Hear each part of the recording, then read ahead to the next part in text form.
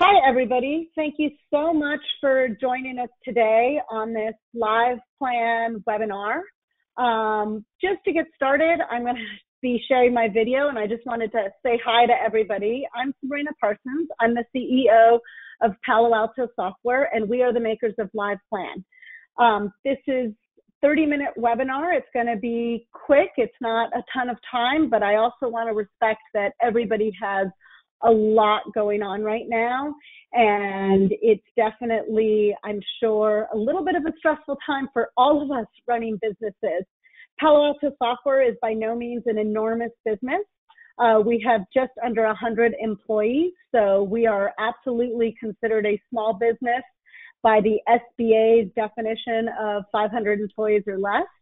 And I share the stress and the uncertainty of these times with all of you that are running your businesses. We're going to start with a little bit of housekeeping. Number one, we are recording this webinar. We will follow up with all of you who have registered for this webinar, and we will send the recording to you and make it available. So if for some reason you need to leave, if for some reason you're having technical difficulties, maybe your bandwidth isn't as good, you will get a recording of this webinar. So don't worry about that.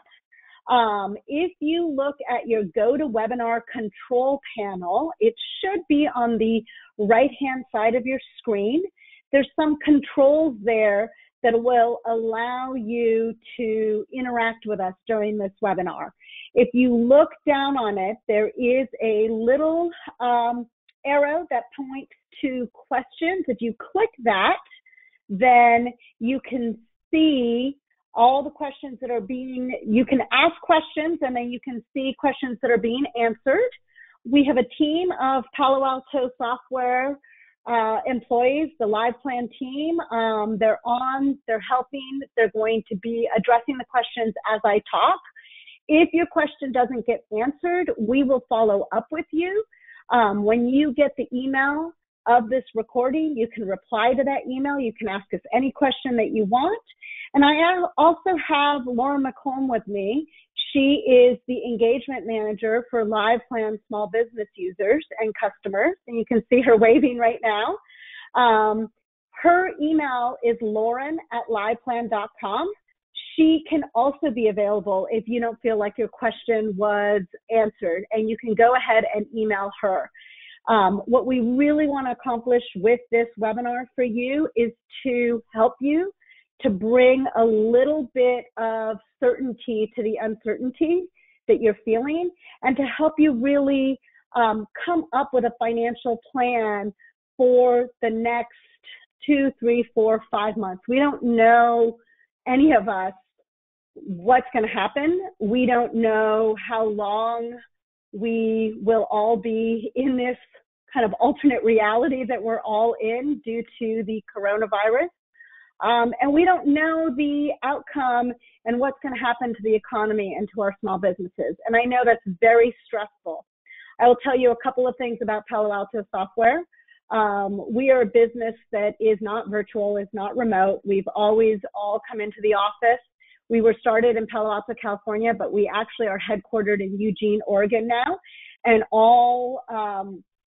about 100 employees come into the office every single day. Obviously, that's not happening right now. You probably saw when Lauren waved hi. It doesn't look like she's in the same place that I'm in. I'm in my home office right now. Every single one of our employees is working remotely right now. We do have voice over IP, so we can take your calls. All our customer advocates, although they're in their homes, they're working at 100%.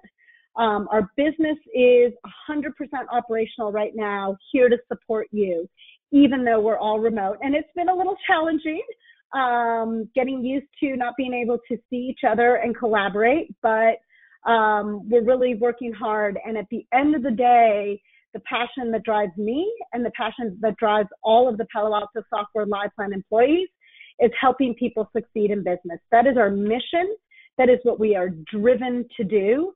And at the end of the day, that's what makes us happy when we go home from work, or I guess when we shut down our computers from being at home doing our work in this uncertain time. So one of the number one requests I have for all of you is we want to hear from you. How else can we help? Anything that we can do for you to help you during this uncertain time, we're here from you. We don't know what that is if we don't hear from you. So I'm going to show you a couple of things that you can do. You can see right here, I'm on the LivePlan.com webpage, and actually I'm going to turn off my video just from a bandwidth perspective. I want to make sure that I can share my screen and I can show you everything that's going on. And sometimes when I'm not on my broadband at work and just on my Wi-Fi at home, the video will disturb my bandwidth. So I've turned off my video right now. You're looking at my screen and liveplan.com. I want to point your attention, and sorry, a pop-up just came up here. I want to point your attention right now to the Contact Us. If you click on that, you will see all the different ways that we can help you. There's live chat, there's email. You can see our phone number. Please make sure to contact us. We really, really want to hear from you. I'm going to move into LivePlan right now, and I'm going to show you in LivePlan that we also have a contact us and our phone number right there. So please let us know what you need, how we can help you, because we're here for you. And the more that we understand your needs, the more that we can react to them. And that's what we're really trying to focus on right now during this uncertain time for ourselves and for our customers. Now, one of the things that I want to talk about very briefly, and then we're going to jump into the LivePlan screen right here, and I'm going to show you how to create alternate scenarios, forecasts, and budgets so that you can understand what your business might look like given that things are changing. And given that the change is very fluid, and today, Friday, is very different than last week on Friday, and we don't know what next week Friday will bring. All of California is basically on shelter in place. Maybe we will all go there. Maybe things will be better. We don't know. So I'm going to show you how to relieve the stress of the unknown by creating some scenarios that'll help you feel grounded and will help you understand what your business could look like depending on different things that might happen. I'm going to give you a little tour of how you actually do that, but I'm going to back up a little bit and I'm going to tell you that Palo Alto Software has been around for over 20 years. We've been experts in business planning and financial management for small businesses since we were created in Palo Alto, California, more than 20 years ago. When I took over the business in April of 2007, it was just as we were sliding into the Great Recession. It was a very uncertain time, very different from what we're facing today. But nonetheless, as I take over Palo Alto Software in April of 2007, all of a sudden it becomes clear that we're moving into this pretty serious recession. I had to react, and I had to react quickly. At that time, Palo Alto Software sold Business Plan Pro, Windows software. It was a software that we sold, and you download it onto your computer, and you bought Business Plan Pro, and you had your version of Business Plan Pro. We had some upgrade revenue every year when we upgraded and added new features, but for the most part, we had a transactional business. As we moved into the Great Recession, we realized that Business Plan Pro, while a great product for linear business planning, did not give people the tools to actually do ongoing, lean, live planning, and that we really needed a tool for ourselves to understand our runway, our financial forecast, and what we were going to do with our business that would better help us do financial management in an ongoing basis. And that's why we created LivePlan. And the methodology behind LivePlan, this idea that you put together, a one-page, very quick, high-level pitch, a strategic plan, a forecast. You look at benchmarks to see how you compare to other businesses. You have a schedule to keep you on track and make sure you're implementing things. And then you use a dashboard to really understand your actual results. in our dashboard, you can connect your accounting solution. So you can connect your QuickBooks or Xero or QuickBooks Online or QuickBooks Desktop, or you can actually use a manual option and you can bring in your actual results. And then you can compare them to your plan. And that's what I'm going to talk about right now. This is what you all should be doing right now. You should be absolutely thinking about how am I doing and what did I plan to do and how am I going to react. So what I have right now is a gym forecast, fiscal year 2020. And if you look at that, I'm actually going to go to the revenue area of this gym forecast. And I'm going to hide the instructions. So I'm going to show you how I can do that. So now you guys are all looking at my revenue. I have my club dues. I have fitness class income. I rent some conference space. There's some event income. There's private training. And then this gym sells some logo wear, sweatshirts, t-shirts, exercise pants with the logo. Small business, not a big business. You can see the total revenue for this fiscal year 2020 that we're in right now is $500,000. So this is not a $10 million enormous multiple location franchise gold gym type of gym. This is a smaller mom and pop gym. And I wanted to pick a business that people could understand. And I also wanted to pick a business that clearly is going to face some financial uncertainty right now when a lot of people are staying at home and not going to gyms, and gyms are feeling like they may be already told they are forced to close, like in California, or maybe that's just what they're doing in order to protect their employees and their customers. So it's a good example. Obviously, restaurants, bars, there's lots of different businesses that are feeling the pain right now, the uncertainty. Are customers coming? When are they coming back? What am I going to be doing? So that's why I picked this. I'm going to show you what happens with this plan and how I can actually look at different scenarios. So you're looking at this revenue here. Here's all the revenue that we have. I'm going to jump over here. You see the financial tables, and those are all under here. But these are actually the projected statements. This is what this business is doing. This is the current plan. I'm going to make the assumption that all of you have a current plan. So number one thing is, if you don't have a current plan for this fiscal year, this is an absolute necessity. If you need to understand how to create a current plan and you need a little bit more help with that, make sure that you either tell us right now in the question area or respond to the email that will have this recorded webinar, because we can do a specific how to make your plan webinar and teach you step by step. This is not what this webinar is about. What I'm going to teach you today is how to think about your business and create different scenarios. So we're in our profit and loss right now, and in LivePlan in the profit and loss, you can clearly see that I can see all my revenue. I can click on this little arrow, see all my direct costs.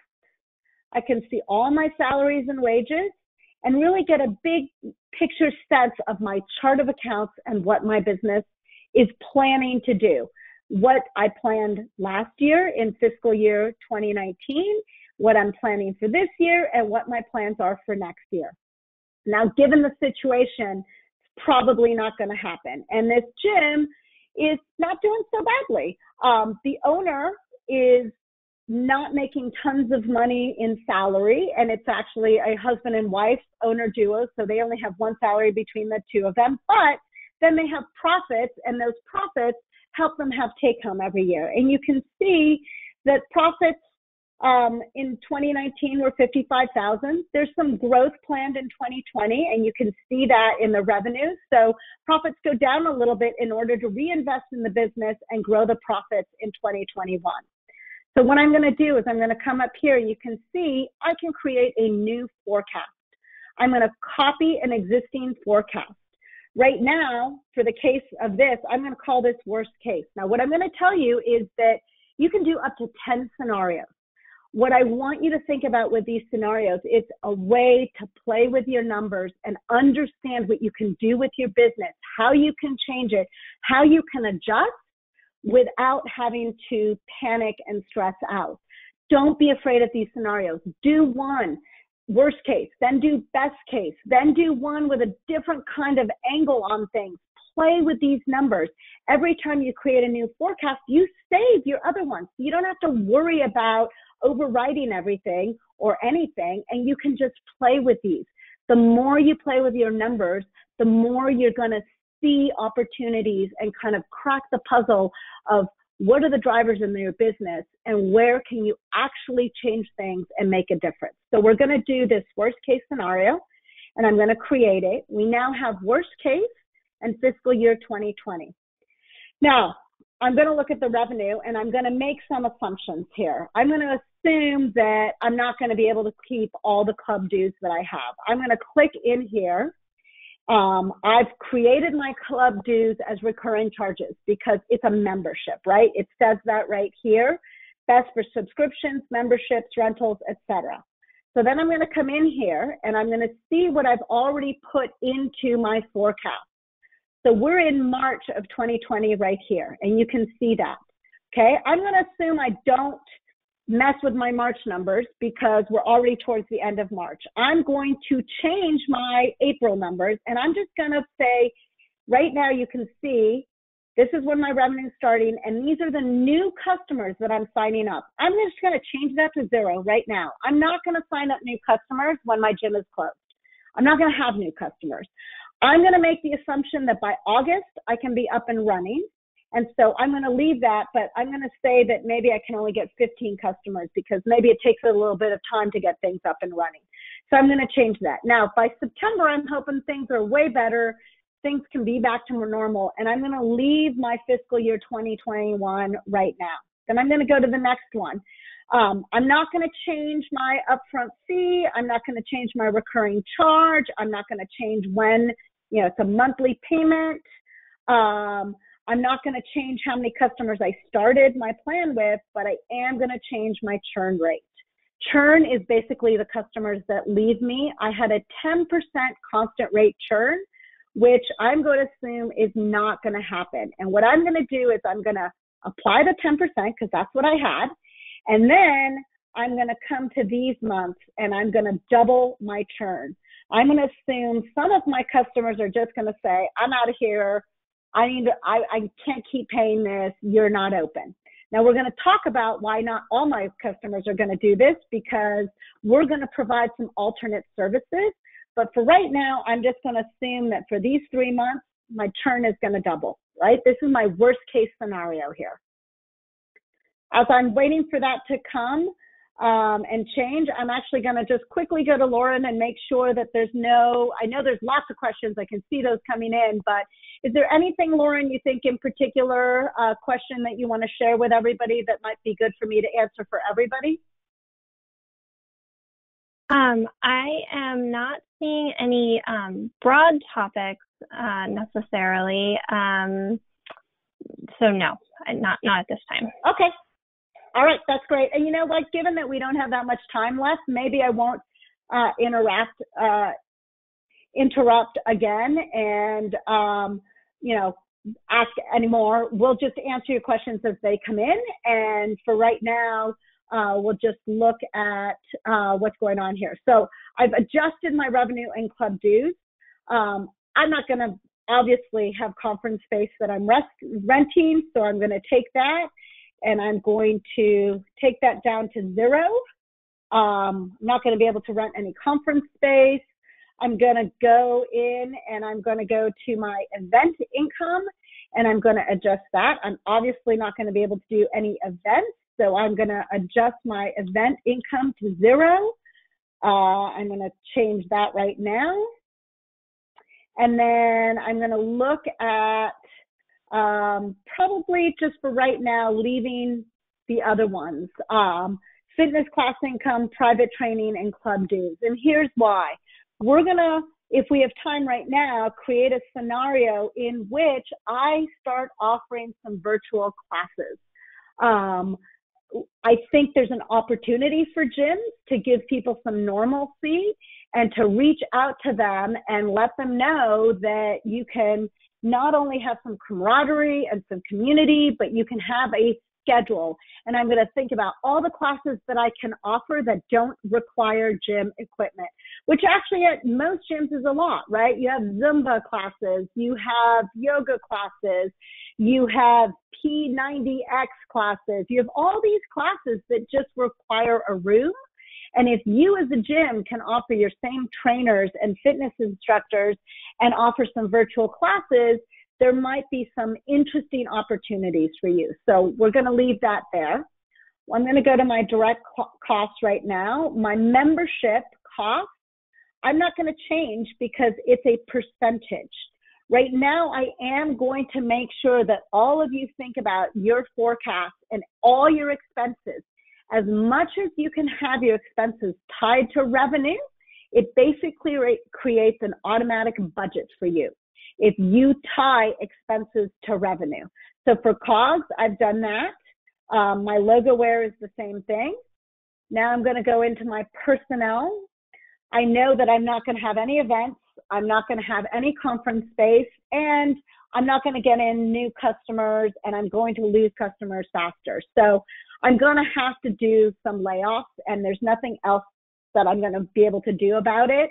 I'm going to depend on the fact that I'm going to have, my employees apply for unemployment, and hopefully I'll be able to hire them back again. So here is my staff. It's a group of employees, and I'm going to go in here and I am going to reduce my staff from 5 to 1 and then 0. And I know that's terrible and it's hard, but I need to save my business. And then in August, I'm going to put it back up to 3, and then I'll be up to 5, and then I'm hoping to go back to normal.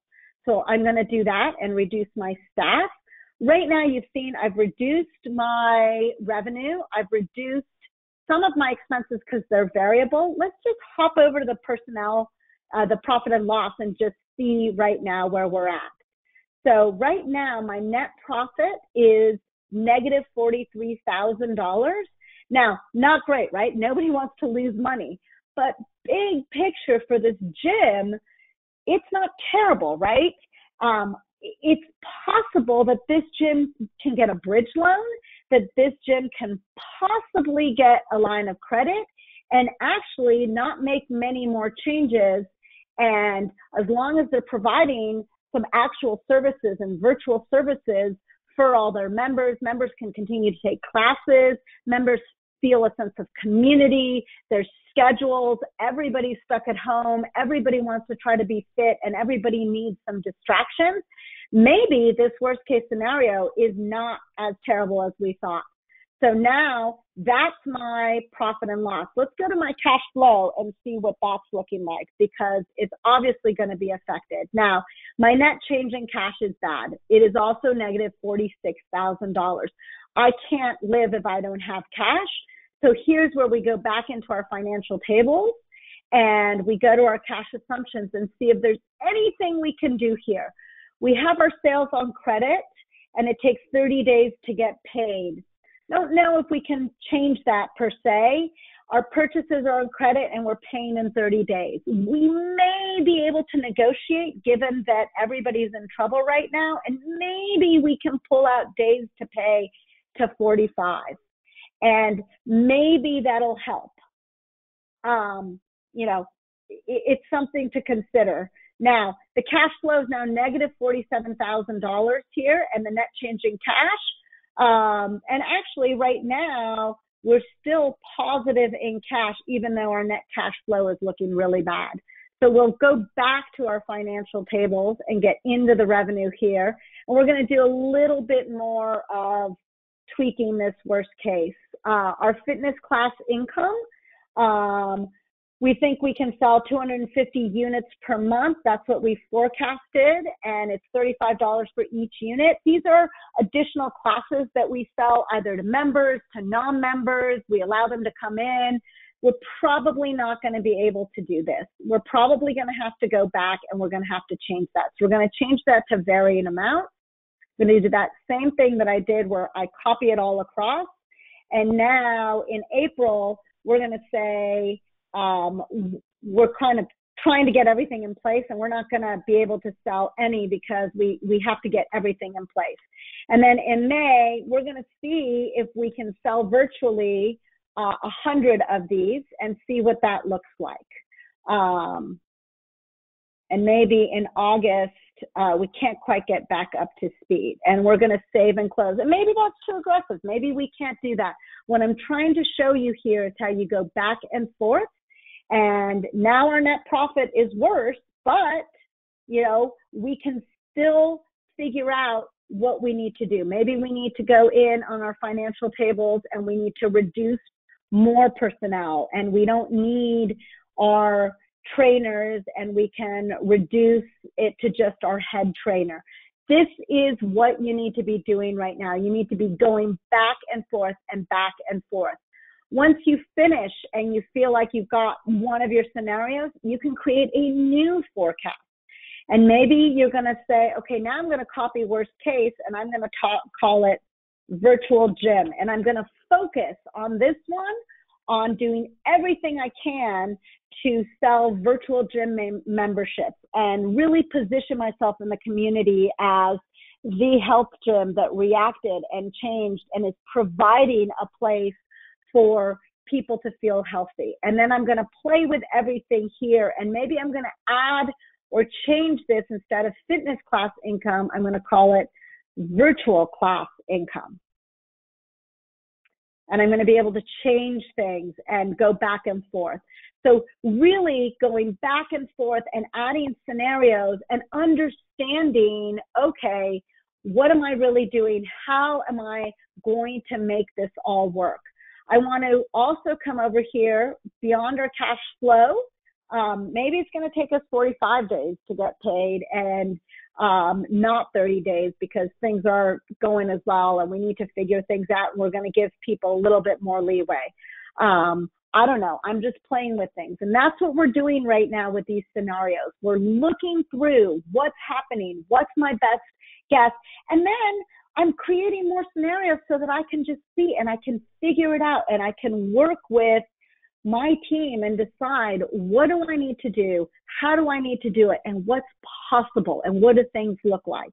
And if I need to get a loan, so right now things aren't looking so bad. They're only looking like I need $7,000 of cash versus $27,000 the next year. Maybe things aren't looking so bad, and I can add a line of credit or I can add a loan, and I can add it all in right now.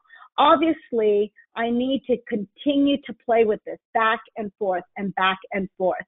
Is it likely that my club dues can still be $189,000? Probably not. Maybe I have to go in there and make a few more adjustments here and assume that the churn is going to be a little bit more than 20%. Maybe we're going to have a 30% churn in the beginning here, and we're just not going to be able to change that. And that's also going to change my revenue.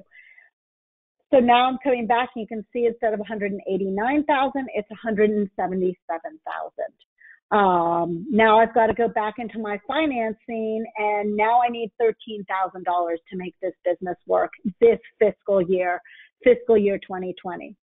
So before we end, because we're getting close to the top of the hour here, I also promised that I would give you some information on SBA loans and what's available right now. So the number one thing I'm going to tell you, as you play with your scenarios, as you get some financial scenarios that you feel like you can live with, you're basically going to be ready and have the information you need to apply for SBA loans that are available. We wrote a whole blog post, and if one of the Palo Alto Software employees who's on the webinar can copy that in and send it to everybody, you'll have the information on how to apply to an SBA disaster loan. Now, here's the one caveat that I will tell you. There is a lot going on right now with not a lot of detail and information. Certain states have declared states of emergency. That's the states that have SBA disaster loans available to small businesses. Not every single state it has these funds available yet. Our assumption is all of the states will. You're also probably hearing in the news that there's going to be some federal funds through the SBA to help small businesses even more. There's a lot going on right now. There's not as much clarity as we would all like, but we will continue to update you and give you clarity and give you information so that you know where you can come and where you'll be able to get certain assistance. There's going to be a lot going on with community banks. So if you live in a town and you go to a community bank, that's a smaller bank, not a credit union, a community bank versus a Wells Fargo. Community banks are looking to ways to help their small businesses who are their customers. They're probably going to allocate some funds to some loans specifically for you. The big banks, the Wells Fargos, the Bank of Americas, they too are going to be doing something to help you out. So the biggest thing I can tell you is there will be some financing available. You will be able to get some loans and some credit lines, but you're going to have your financial scenarios ready. You're going to have to be able to show what you're doing, how you're changing, and what is your immediate recourse to a path to keep your business doors open. And the way you do that is with LivePlan and creating all these financial scenarios. The last thing I'm going to show, because I promised I would, is any time that you can put in your expenses as a percent of your revenue, you're better off. I said this a little bit, maybe 10 or 15 minutes ago. It creates an automatic budget that you have to follow.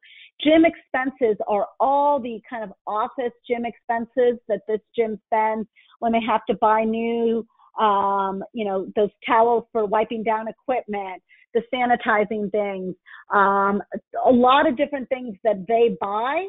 Instead of just saying, oh, I'm going to spend $3,000 a month, this actually creates a budget. I'm going to spend 7% of my overall revenue. If my revenue goes down, my budget goes down, and I got to stick to my budget. So think very carefully about creating expenses that are tied to overall revenue. Now, obviously, rent, you can't do that. Your rent is your rent is your rent. And you can see in this scenario, I have not changed the rent. Now, that being said, you should definitely be calling your landlord, because landlords do not want you to close, and there may be some negotiations that you can do right now to maybe pay a little bit lower rent, but keep paying rent. The landlord does not want you to go out of business because you won't pay any rent, and no one else is going to be moving in right now. So think about your expenses, your rent, your insurance. It may be a great time to look at other vendors and do some negotiations. We're 3 minutes over, and I apologize. I don't like to go over time, and I want to respect everybody's time.